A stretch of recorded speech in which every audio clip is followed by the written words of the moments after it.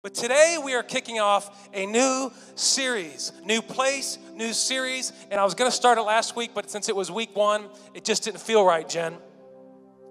This is a 4-week series over the Gospel of John, my favorite gospel. Not to get confused with John's epistles. This is his gospel or account of Christ here on earth. And this series, this gospel is special to me because I feel like John had a very personal account of Jesus.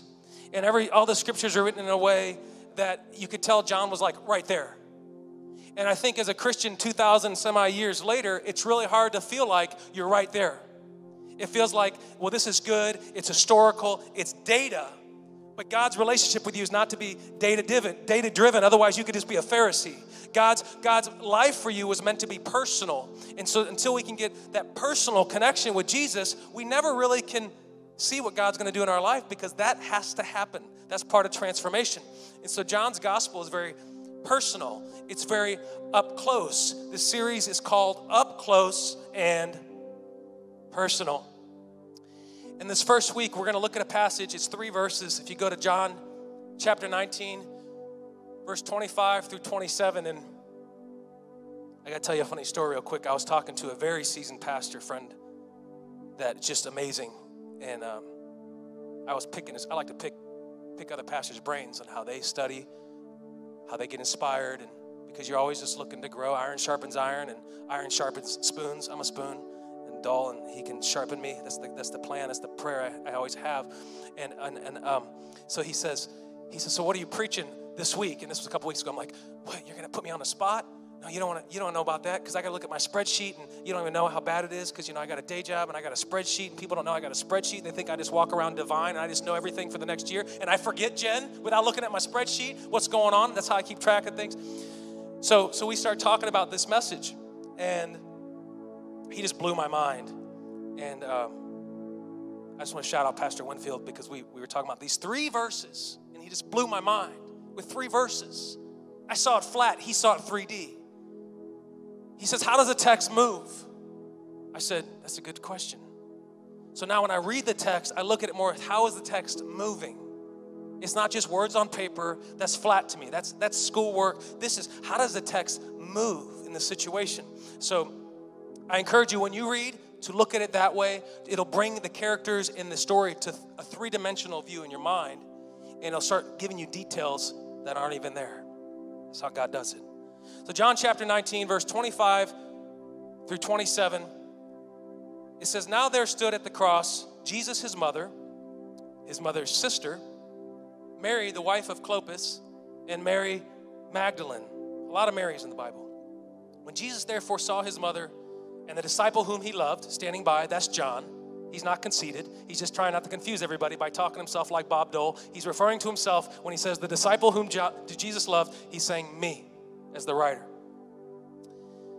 When Jesus therefore saw his mother and the disciple whom Jesus loved standing there, he said to his mother, woman, everybody say it together, behold your son. Then he said to the disciple, behold your mother.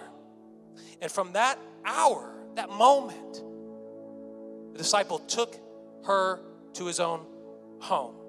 He took her to his own home. Jesus entrusted something in them, not for later, not when Corona lets up, not when everything's good and the economy's good and everything's good and I got nothing better to do. Right then, Jesus said, now, behold, now. Tomorrow's no guarantee. Quit waiting, he says. John, I need you to do this now because tomorrow is no guarantee. And I was just thinking, like, wow, what a scary and exciting moment for John and what a sad and strange moment for Mary, his mother. And if you think about the position they were all in as people in that moment when they got ready to change delegation because Jesus was going to the cross and now they were going to swap responsibilities, it really blow your mind if you put yourself in the situation. And so it brought back my thought of when my oldest, how many thought Chloe did pretty good today? She sang. She's only 10. I mean, she's like barely 10 and a half. And we beat her when no one's, no, I'm kidding. She does a good job. We're very violent. No, I'm kidding. She is my first child. And the day she was born in the hospital, when you have your first baby, there is a lot of fear as new parents because you don't really know anything. And thankfully, we have a really good grandmother and papa and people that have experience and aunts and uncles. But as new parents, you're there with the nurse, robo-nurse. I'll never forget her. She was so mean. She was the overnight nurse, Nicole. And they just never liked me.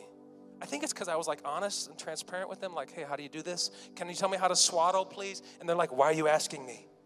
Why are you here? No, they didn't say that. But sometimes I thought, like, are they like, they don't, can I be here? It's my child, right? Anyway, so the overnight nurse came in, and I don't remember, was it Chloe, the swaddle, or was that Caleb?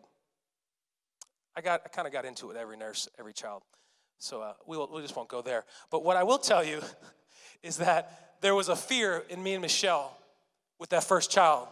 Because right then we had all the nurses help, the people come in, they make sure the baby's eating, they make sure the baby's eyes are okay, they make sure the baby's not too yellow, jaundice, all those things. They got to put him under the lamp, all the things. And then in 3 days they say, we're going to wheel you out to your car, and Dad, you're going to go get the car, and for security, you can't touch the baby. Mommy's got to take it in her lap, and when you get to the car, bam, cut the cord, you're on your own. See, you wouldn't want to be you. That's just went through my head. I thought, they're only going to give us 2.5 days. 2.5 days, Damon, to figure this out, and then we're on our own. It was scary. And that was with a baby. And thank God for mother's intuition, because mother's intuition is driving the ship, let me just say. But with Jesus standing at the cross, behold, this is what you're going to do, Vincent. Behold, your mother. Jesus' mother? Ooh, I don't know if I can go there. I don't know if I can handle it. And behold, your son. And she's like, but you're my son. You're my son. So there was this swap of authority, and it had to be a little bit intimidating. So as we kick off this new series, we're going to look at John and his relationship with Jesus through his gospel. And John shows us that a life given to Christ in exchange for the ransom that he paid on the cross for our sins is more than a gesture. Everybody say together, it is personal. It's personal, man. You mess with Jesus, you mess with me. You mess with my mama, you mess with me. You mess with my brother, you mess with me. Even though we fight all the time growing up, but we mess with us, the outside world, we're there. We were there to protect each other. It's personal. It's personal. I think a white man can't jump. Remember that movie? All the your mama jokes? It wasn't, man, you say something about someone's mother, you're asking for it. It's just like, it's instinct. It's personal. John shows us that it's more than studying what God did and continues to do from afar, but it's up close. It's up close. He was standing at the cross, up close. Jesus was taking his last breath. This man who's writing this text was standing there with Jesus. I mean, really, we can't relate. How can we connect to that? God says you can connect to it. Meditate on my word. I'll give you the increase, the revelation. So we want to go there in our minds as John was up close, and that's how we are to be, up close. It matters that you not only hear God when he speaks to you, but incorporate, everybody say incorporate it into everything, not just Sunday, everything you do. Because just as the flesh in Christ mirrored the image of the Spirit that dwelt in him, so are we as servants of the highest, walking in the name that we proclaim to save the lost, Jesus, living out his will here on earth as it is in heaven. That's a big task. That's what you've been tasked with. If you call yourself the body of Christ, that's what you have been tasked with. I didn't know that when I went to church the first time. Oh, I don't know if I want to do that, Larry. I don't know. I'd rather just go get my high five, go home, and keep living the way I'm living. It's easier. It's familiar. But God says, to whom much is given, much is required. And if I give you a lot and you want to be blessed, trust me, I'll help you carry the weight. So that's the body. That's what the body of Christ is to do. So we want to incorporate that first-hand experience in today's world. I mean, can you imagine? What would it have been like standing there? What the temperature felt like, what the breeze felt like. Was there any raindrops yet? Like was there storm? Like what was going on? I mean, I know John says enough was written that the world couldn't contain all the books if we wrote everything. So there was probably that's the last verse of John. So I know that there was probably other things going on that we don't know about. But God says, I give you enough. If you can take yourself there, I'll give you more. For it is unto you to know the mysteries of the kingdom. He told them. But can you imagine? as he's gasping, he's got thorns in his head. He's sinking on the cross. As his weight sinks, his air gets less, and he's still delegating to me. He still cares enough in that moment to think of me, to think of you. He's got a lot on his plate. He's struggling just to breathe. You think corona's bad. It is bad. But crucifixion is worse.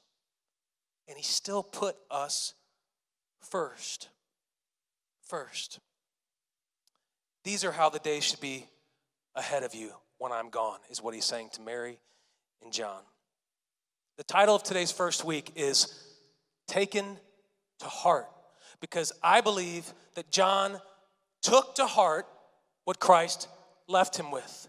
You know why? Because he trusted Jesus. He had been with them for, 3.5 years or whatever it was, and he trusted Jesus. So when Jesus said, do this in my absence, John says, I will do it because I trust you and I respect you. And that's how it's supposed to be for us. God's love was meant to be taken somewhere, and that's here, taken to heart. We can quote scripture all day, but if we're nasty with our neighbor, we got a problem with the soil in here. It's meant to be taken somewhere. Touch your neighbor, tell him, take it to heart. Take it to heart. Air elbow to Jen. Take it to heart.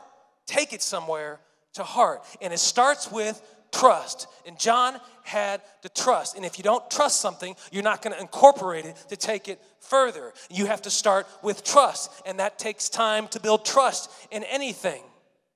But John had trust. I don't know about you guys, but I'm better at loving God from a distance. Oh, it's about to get real. Can I be real with y'all? I mean, that's what you guys want, right? Like, I'd be a phony pastor if I just told you what you wanted to hear and just everybody high-fived that says you're good. But that's not the calling I responded to. I am guilty of loving God 50-50. I've often been guilty of loving God from afar, but not getting close enough to be 100% in with Jesus. You know? Is anybody else 50-50 sometimes with their faith? I'm not saying all the time, but maybe we have, hills and valleys in our faith. Growing up, like I said, I was playing in pews. Then there was a period I didn't go to church for a while.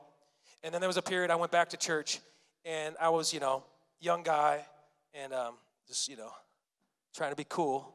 And, like the whole worship thing, like, I don't know about that. Vincent, I've been raised around some pretty crazy people who like to worship my life, and I still didn't want to worship because I wasn't comfortable. And that's totally cool. And I'm not saying you should do it anyway. Well, you should do it, because let me tell you that when I finally did it, it changed my life. And here's why. I've had pastors grab my arms in church and try to raise them up. I've had another pastor that I've never met be so offended that I wasn't worshiping. And I was a brand new person walking into the building. He says, why don't you lift your hands and worship Jesus? And he was big. He was a big man.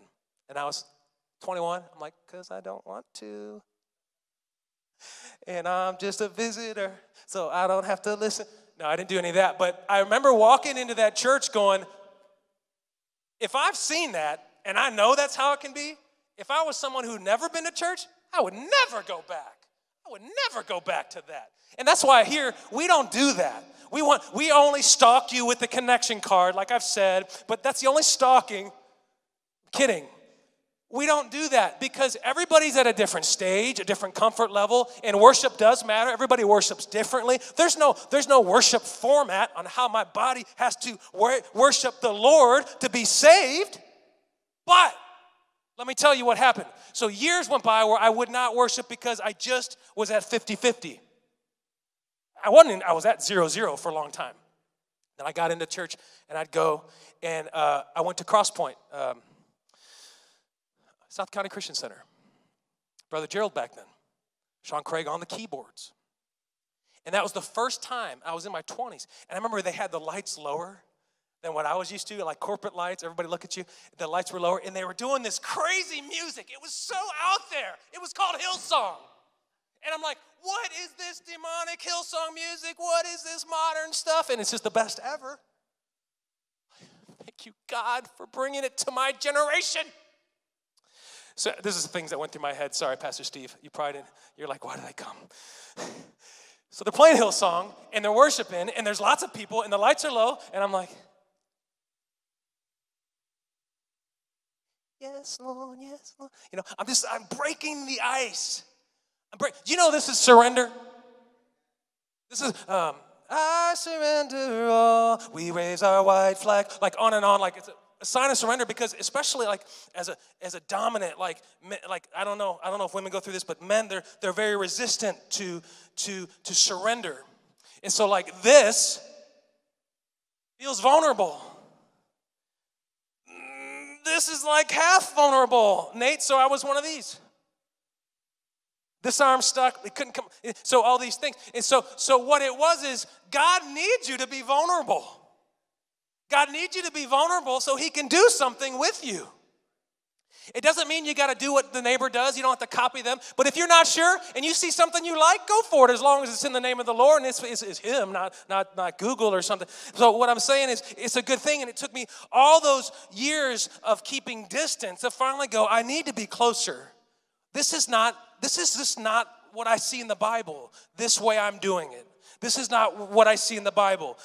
I was reluctant to get close, and I had trust issues on what people would think of me. I had trust issues that if I got too far in church, that the worldly people that might be good enough, like I got to find a girl, and if I don't stay connected to the world a little bit, the girls are going to think I'm weird because I'm this church kid, you know, and I was like, all that stuff when you're 20s, like it's a big deal. And I mean, I was lonely, and I was a musician, so I was broke, and like all these things. You know, so I'm always going like, what do I do? If I could walk the line, I'll walk the line until then I broke the ice. I started the praise. It still took me many more years.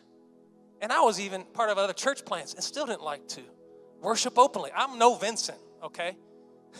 I can't worship like that, but I've come a long ways. Now that I'm 42, 41, oh Lord, I'm old too. I can't remember my age. I got to a point where I said, I don't care anymore. I don't care anymore what people think. I got to go all in for Jesus while I have air to breathe and see what God will do. I believe God's going to do more. And so the same for you. God's going to do more. And so we compromise one's faith to love fully because we don't want to give up the thing. And Nolani, you're going to hate me, but I'm way behind on time. So I'm just going to preach a little longer. And I'm sorry, but we took away Nolani's stool today. So she's going to pray for me. Like, bring back the stool. What's the point of the message here? The point is John did according to what Jesus said because he trusted him. And guess what trust does? It's displayed. I don't have to worry about, is Nate going to show up at 7? It's 45 minutes early. He said he'd be there. He shows up at 7, whether I'm here or not. Vincent, Mike, they show up because trust is displayed. Application displays our trust. You know the phrase, talk is cheap? Can we tell ourselves, talk is cheap? When I go home today, I'm going to look in the mirror and say, talk is cheap. Because God doesn't want you just to talk. He wants you to live it out. He wants you to speak with your life. Speak with your heart, which is through your words, which trickles into the life you live. It shows. And you know it, and they know it. And people do see the difference. And this is not a comparison, but people want to see the light of God, not just on Sundays. They don't want us, God didn't say be with the world and then be Christians on Sunday. God says, you are Christians. You take my light everywhere you go and you exploit darkness. So that's why we do. That's what we do. That's why we put the billboards up, because we're shining our light. Has anybody seen the digital one yet on Highway K? We got the picture on there. Michelle's like, don't put the picture. I'm like, we're doing it. The Lord told me. And I said, if not, we can change it real easy because it's digital. So that was our deal. We're shining the light. We're shining the light. Caleb's my other son, and he's real serious. And he's into knitting, crocheting, and evidently there's lots of differences in this whole world of needles and thread. And I just call it all knitting, and they're like, no, it's crocheting and this and that. And so we had visited Pastor Wayne Francis last year, and we went to New York and did this thing. And so Caleb was going to make him this hat, this scully cap. You know what a scully cap is? Like a woolly knitted hat. And I used to wear them because that was the thing back then. Now it's not cool. still try to wear it. Michelle said, no, that's not cool. You're 41. So anyway, so I used to love the skull cap. So he's knitting in the skull cap, and he gets to the very end, and he messes up. And this went on for months, and I'm like, Caleb, is it ever going to be really done? I mean, Pastor Wayne might just go move on to another field by the time this hat is done. I didn't say that to him, but I thought it. And so he gets to the end, and he just bursts out in tears. He bursts out in tears because he was so passionate about this hat and being all in for this hat, and he just couldn't get it right. And it was so bad that I had to say, hey, it's okay. I'm just kidding. It's okay. We'll just send him some candy or something. It's all good. It's all good. But his heart shows through his crocheting. His heart shows through his knitting. His heart shows through his wrestling. His heart shows through his hyperventilation when he gets croup every year and has to go throw up on his own because he's gotten so good at it. His heart shows because he demonstrates it. Poor little guy. He's got a little bit of asthma. But we incorporate it. And God wants you to incorporate what he delegates for you to have into your life. It takes incorporation. And John had to take care of Mary, which was probably intimidating. And Mary had to take care of John, which is probably intimidating. When we read it on the paper, it's like, oh, they swapped authority. But let's talk about what really happened. Everybody's, who's married in here or been married? And when you get married, they say, now you leave your father and mother and you cleave to your wife and you become a wife or husband and you become one flesh, and that's the Bible and all these things. And Mary, so Mary's at the cross, okay? And let's think of it like when we got married, okay? And Jesus is delegating, now, son, you behold your mother. And this is like when the baby, me, got married and my mom's standing there bawling her eyes out because I'm leaving her. Not really, she lives next door. But I'm leaving her household. My brother always said, cut the cord, Jeff. I said, don't be jealous because I'm the baby and I'm a better kid. Cut the cord, Jeff. He won't watch this anyway. As a mother, we don't think that Mary might have been actually suffering. Did you know spiritual transactions cost you something? You know it hurts sometimes, Sarah, to grow? It hurts sometimes. You got to face it. It's in the spiritual transactions that you grow. And as bad as I didn't want to upset my mom, I knew I had to be a man and move out and get married because this was now the next chapter of my life. So I didn't love that part. And at the same time, there was joy. There was joy. And Mary's like, okay, my son is no longer going to suffer on this cross, even though I know he is God. I know he's going to be all right. But he's still suffering because he's human hanging on this cross. And so there was joy. There was sadness. And then John, he was probably scared. The nurse is gone. The nurse is going to be gone after 3 days, and the veil's going to be torn, and then I got to do this? So there was fear, panic, worry, O-M, Lord, O-M-L, oh my Lord, I'm going to make a new one, O-M-L. And so there was all these things that we don't think about that were happening, because they were human too. We lose all that when we just go, oh yeah, they swapped delegation, and and then Jesus went to the tomb. There's a spiritual transaction that took place in that moment and all over the scripture. And it's in those transactions that God does something wonderful in your life and you finally transition to the next thing. It's a spiritual transaction. And God's love was meant to be taken to heart. And he will give you these spiritual transactions. Or other preachers preach about it. They call it the gaps.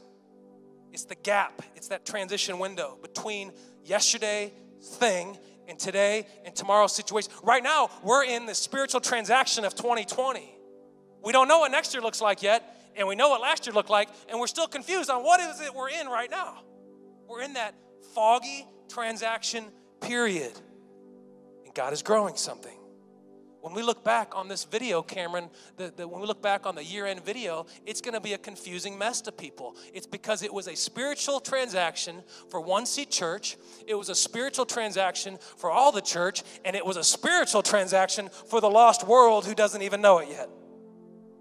God's trying to get your attention, somebody.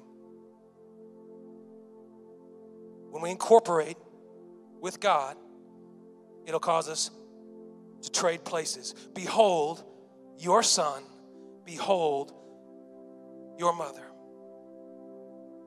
When we recognize the transition, we become an extension. It wasn't long after, 50 plus days, it was a couple days before he died, so it was a few days before the resurrection. And we know it was 50 days the day of Pentecost when the infilling of the Holy Spirit came, and now the church has come to replace him and empowered by the same Spirit that dwelleth in him. So now they go, okay, in those 50 days, I wasn't really sure what to think of all this. I'm just looking for a Starbucks and looking for some people to hug me because Jesus left me. And so then the day of Pentecost comes and empowers them, and they go, I get it. Remember when he told me to go preach and don't worry about manuscript? Oh, I get it. I'm so glad that I stuck with him, that I incorporated with him, that I trusted with him, because even though I don't get it this year and it looks like a failure, God says the best is yet to come in 2020, in this last quarter. Businesses are starting to do some things. Churches are starting to do some things. People are starting to do some things. So the devil wants you to just sit home and stay the way you've been because he wants you to think that it is the end, and God says it's the beginning. It's a new spiritual transaction, and we're coming in on the other side. Amen. When God equips you to do his will, you have to step into his shoes as the body. Can you imagine having Michael Jordan's real shoes that he handed to you and says, go play for me? Oh, my Lord. Mike, I can't jump. Well, if you got his shoes on, you could. I mean, when I was 5'5" in sixth grade, if I had the Jordans, I'm sure I could fly. That's what we all thought. But you get Space Jam. You see what I'm saying? Bugs Bunny. Little Michael Jackson moonwalk in there. Like you just mix it all together. God can do things. You become an extension. We are taking the place and continuing on where God left off. Behold, this is your mission. Behold. If y'all could stand with me this morning.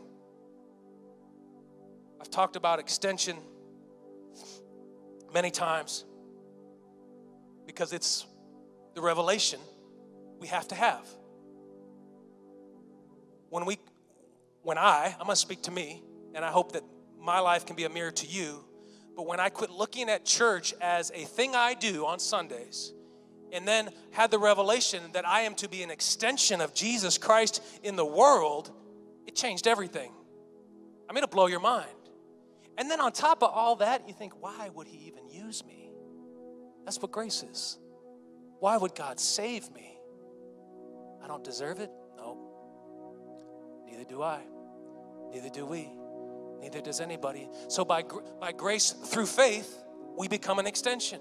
Grace allowed it, the door. We walk through it by faith, and we are saying, I'm going to do it. I'm not worthy. Heck no, I'm not worthy. But God, if you want to use me, I believe you because I trust you. I've incorporated with your will, and now I'm going to extend your commission to the world. Even when it's not enough for my neighbor, I don't care what my neighbor thinks. I care what you think, God. We are an extension. Out of the abundance of our heart, our mouth will speak and our lives will walk.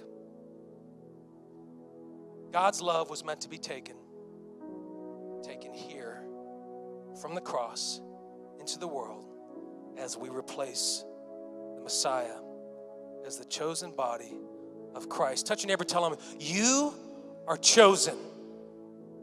You specifically, if you know their name, which you probably do because there's not too many in here right now, you can say you, insert their name, are chosen.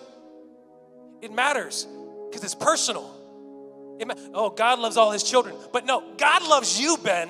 It's personal for you. God loves you, Cindy. It's personal. God didn't die for just Chloe in the world. He died for Cindy. He died for Chloe. Jesus Christ died for Jen. When Jesus was on the cross, he was thinking of Jen. Jen's like, well, how did he know me? Because he created you. That's how he knew. He knows the hairs on your head. You are chosen. And when you take up the mission for real, for God, and say, I'm doing it. That's it. I'm doing it. I don't know how, but I'm going to ask to those who have experienced before me, and I'm going to say, use me because I am clay. God will multiply his house. God will multiply your neighbor who you thought was lost for good and that even God couldn't touch, but God touched you. So now you're going, oh yeah, he touched me when I was a reprobate. And so I guess he could touch my neighbor even though I thought there was no hope. God will do it through you. If you trust him, you incorporate and you extend Jesus Christ to the world. It's that easy. It's not complicated. They were fishermen. They weren't accountants. They were fishermen. They were tax collectors.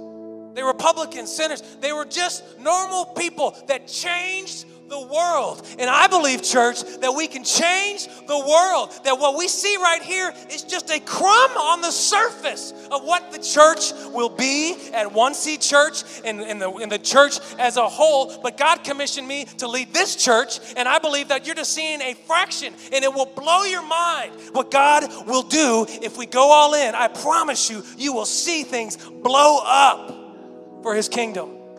Because I've seen it before, and He never stops delivering on His promise. All in. Everybody say it. I'm all in. I'm all in. I'm all in. God, we're all in, and we're going to give thanks right now that we have this opportunity to be in your house and be all in for something that is so pure and something that is so authentic and transparent and genuine to the world that is caught up in the politics. But we didn't come to be PC, God. We came to be real with people in their hearts and give them the word and not shy away from your gospel, not shy away from the scriptures, but just give it to them, God, that you are the judge. We don't need to judge nobody. We welcome everybody at One Seed Church. We want you to come here so you can hear the word and God can give the increase and till your soil, and you'll be shouting like us in a year because God's going to shake up your life and do something good, because we've seen it before and we'll see it again. And as long as the rapture has not come yet, God is going to keep delivering people and growing His church. And God, we know that a healthy church is a growing church. We weren't meant to stay a few crumbs on the table, God. We're creating a feast for the world. So God, when people don't want us to grow, they don't know that we were meant to go out and deliver the good news and reach the ends of the earth. So that's what we're going to keep doing. Whether the neighbor recognizes it, we know in time they will recognize it, because one plants, one waters, and only you, God, can give the increase. God, keep your hand on this week as we go about, and we're going to end in worship and give some praise to you because we know what you have done, and we give so much thanks, God, that you spared us like a fragmented little leaf off a tree. You spared us like that leaf, God, that had no value left, and you gave us new spring upwelling of water that gave us new life, God, and new root, and we are ready, God, to go all in for you. And if the house of God could say, in Jesus' name, amen.